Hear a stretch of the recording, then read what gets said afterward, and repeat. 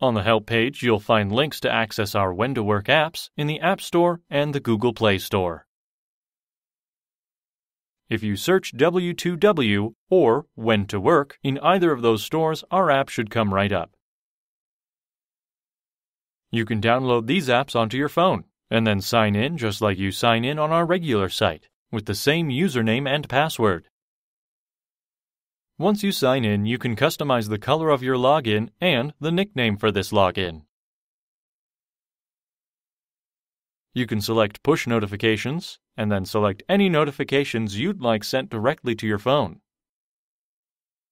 Note that you have to make sure that your phone is set to allow WhenToWork apps to send notifications. At the bottom, you'll see a toolbar. In the Upcoming section, you'll see a list of your upcoming shifts for this week and next week. If you change the tab to Week, you can see a week-long calendar view.